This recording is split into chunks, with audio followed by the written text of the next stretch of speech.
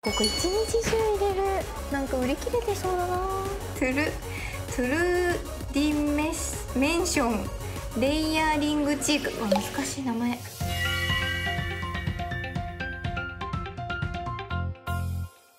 櫻坂46の守屋麗奈です。今日はこちらコスメ東京さんにやってきました。あれじゃん。私はすごいコスメとかもすごく好きで、普段から検索したり集めたり買ったりしてるんですけど、プライベートでもここにはよく来させていただいているので、今日はちょっと最新コスメとかを見ていきたいなって思います。それでは中に入っていきたいと思います。レッツゴー。おー、広い。いろんなコスメが並んでます。すごい。まず私はプライベートでもこのお店に来たらこの丸いここに必ず入ります。めっちゃチェックしてますね、いつも。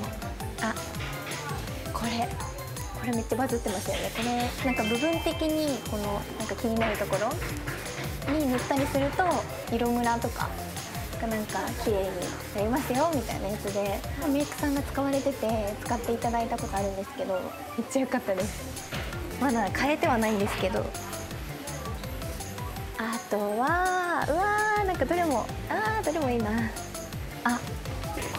私これ持ってますよ。なんか話題になってたので使ってみたらめっちゃなんかスルーって伸びて、なんか水みたいな、水ではないけどなんか本当ファンデーションいらないくらい軽くカバーしてくれてよかったです。うるうるな感じになりました。これなんかずっとここにいる。このマスカラリムーバーなんですけど、もう私何本買ったかもわからないぐらいもう使ってます。マスカラ落とすのがこれ使うだけでめっちゃ楽なのでおすすめです。うわーすごい。待って、こっちどうしよう。ちょっと出ます。こっちに行くとデパコスコーナーですね。わーかわいい。これディオールのこのチーク、このキラキラのチークめっちゃいいらしいです。かわいい。新作だったんだ。引き出しを開けていいそうなので、でもあるのかなこの色。212おーっとどれだろうな。ちょっとなんか売り切れてそうだな。おっと、いやでもなんか人気そうだからな。売り切れてるかな。あってほしいけど。ミュージックラッシュ。これないね。これない。なかったです。売り切れてました。残念。残念。売り切れてました。これ気になってた。ヒースのチーク。なんかメイクさんがこのカラーを使ってくださったことがあって、これめっちゃ可愛かったんですよ、この色。欲しい。でもなんかすごいめっちゃ売れてそうです。2箱しかない。これかな、色。これでもずっと欲しかったんですよ。ドリームライクあった。最後の2点なんですけど、ドリームライクをゲットしました。やったー。欲しかったから。私結構メイクさんがなんか使われているものとかを基本的に買うことが多いです。パックゾーン。なんかパックってめっちゃ集めちゃうんですよね。いろいろ試したくて。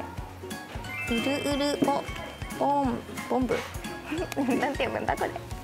うるボーンかな、ボンブ。ちょっと読み方がわかんないんですけど。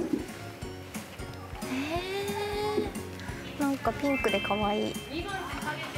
でもここ一日中入れる。楽しすぎ。なんか可愛いですね、このアイシャドウ。ちょっとつけてみようかな。どれだ。これの方が分かりやすいかな。可愛い。ってかなんかラメが見えるかな。ちょっとピンクっぽいラメで可可愛いです。めちゃくちゃ。ちょっとカゴに入れてみます。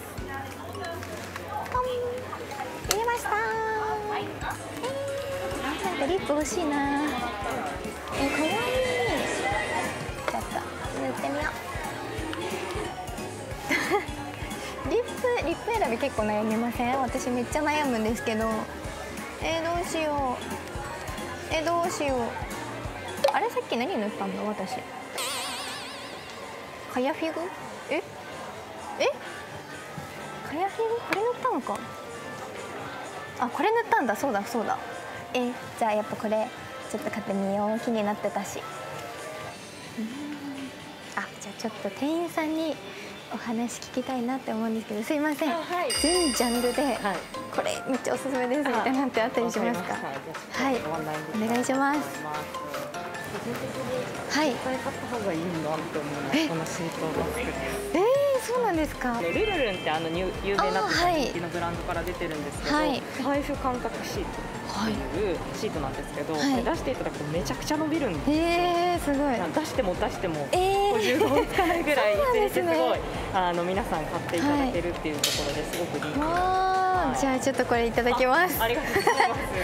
人気なのだと、これ見たことありますか？気になってました。気になってました。はい。チーク UV っていうアイテムなんですけど、こうやってしっかり伸ばしていくと色味がほんのりわかります？本当だ。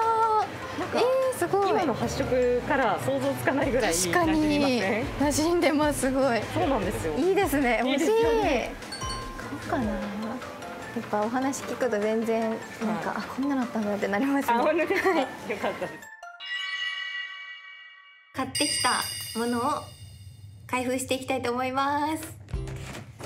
まずじゃん、おすすめしていただいたパックです。めっちゃ良さそうですよね。7種類のビタミンと7種類のハーブで集中ケア。あとこのストレッチが効いてるシートっていうのがすっごい気になるので早く使いたい。次トゥルディメンションレイヤーリングチーク。難しい名前。これはとっても欲しかったチークです。ヒンスのチーク。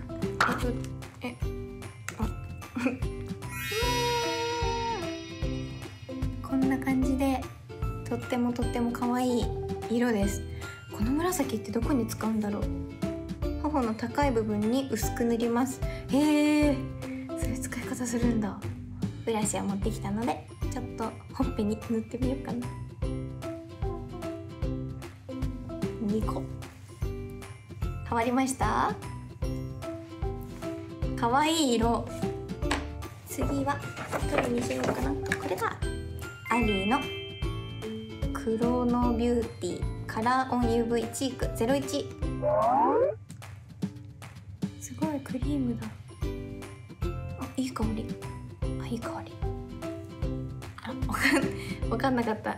でもちょっとこれも早く塗るのが楽しみです。とっても。じゃあ続いてこっちにしよう。ベアアイシャドウパレット04番レイク。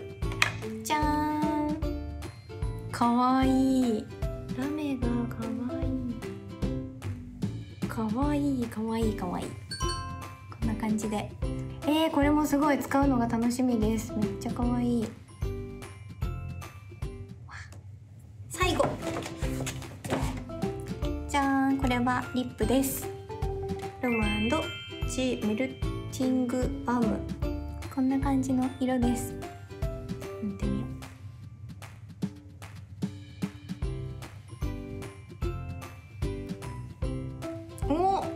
う。うるうるで可愛いです。とってもうるうるのリップ大好きなんですよね。乾燥しなそうでいいです。じゃあ次はいつも持ってきてるポーチの中身を紹介したいと思います。マイメロちゃんなんかちょっと本当に普通に使ってるやつだからちょっと恥ずかしいですけど、ここもめちゃくちゃ発色が良くて程よいラメな感じですっごく可愛いです。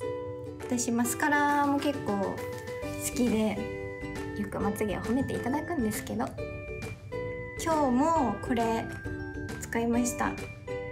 キングダム変わりますから、この細かいところでまず塗って、そこからこの太めのところでなんか根元をグリグリグリってこうやってやると束感に綺麗な束感まつげになりますよっていうやつで、すっごく最近買ってお気に入りです。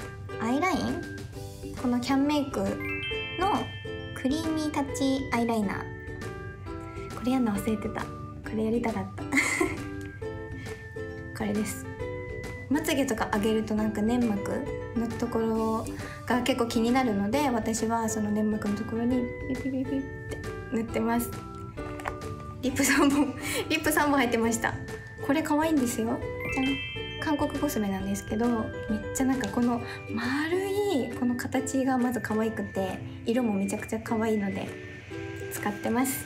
あとはこのリリミューのピンクフォンデュっていうカラーを使ってます。これもめっちゃ可愛くてよく最近使ってます。で最後に口をちょっとうるってさせるためにこのジル・スチュアートの、いや目が悪くて見えないな、何番か、こんなカラーを使ってます。もっちりしてくれるのでずーっとなんか乾燥しなくて口をプルッと見せてくれるのでおすすめです。こんな感じですね。ポーチの中身でした。ということで、私は YouTube の撮影が今日は初めてだったんですけど、すごく楽しかったです。メイク動画とかももし見たいっていう方がいらっしゃったらやりたいなって思いますし、その他にもお料理作ったりとか、本当メンバーといろいろ楽しくまたできたらいいなって思います。ということで最後まで見ていただいてありがとうございました。チャンネル登録とチャンネル登録と高評価お願いします。バイバーイ。